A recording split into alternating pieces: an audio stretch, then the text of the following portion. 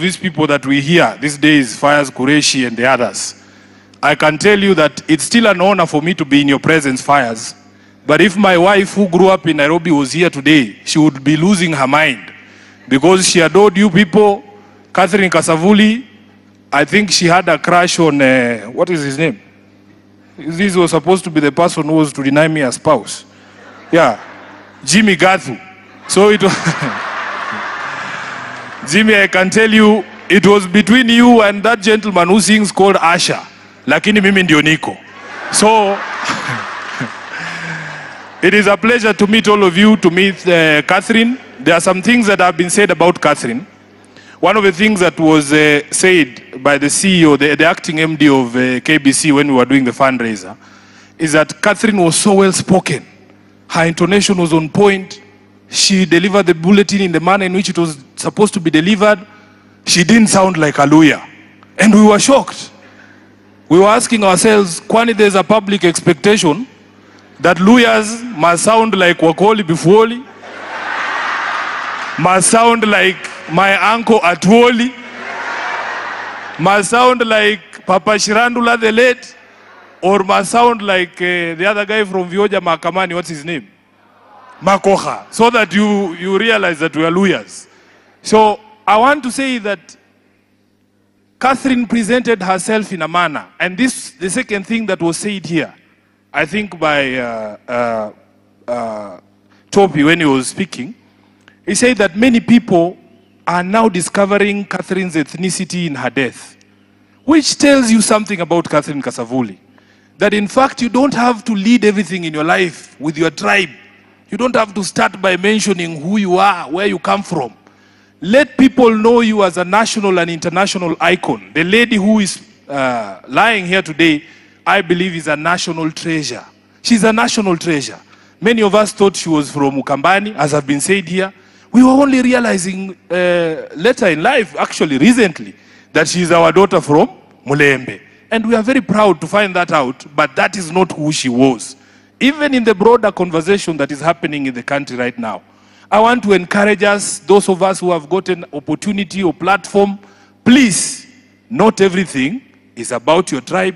Your tribe is not what defines you. It is not your purpose in life to advance your tribe's interests. It is your purpose in life to change the lives of the people that you have been elected or appointed to serve. And I want to encourage all the leaders. I want to encourage all the leaders, and especially those of us here in Nairobi. Please, and you the people who elected us, encourage us to be objective leaders. Encourage us to see things from the perspective of a nation, the perspective of all of you being our brothers and sisters. I will give you an example. Just meters from where we are seated here, there is a new road that links Ngong Road to Langata Road. How many of you have used that road?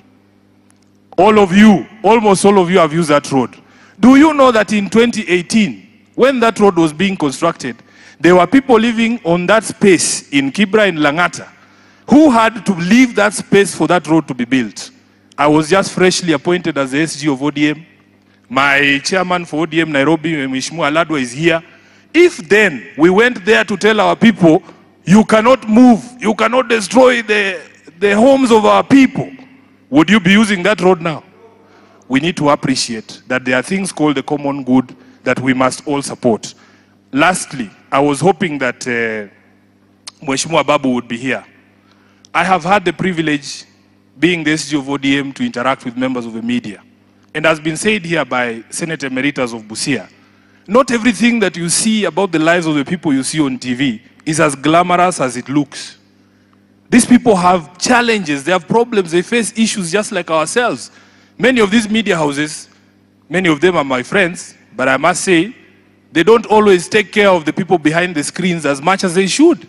It is just a fact. When you say you need to dress well, those clothes are expensive. Those clothes are expensive. Shoes are expensive. Sindio? Hata siku hizi, kuna hii ingine ya nasikia huwezi soma news bila weave, sijui kwa nini. Pia hiyo iko na bei yake. So these people need to be taken care of, and I was happy that the CS for, because it's not just a CS for sports, it's also the CS for culture.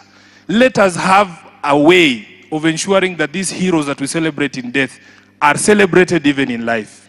We want something national, a national monument, something that we can remember Kasavuli for.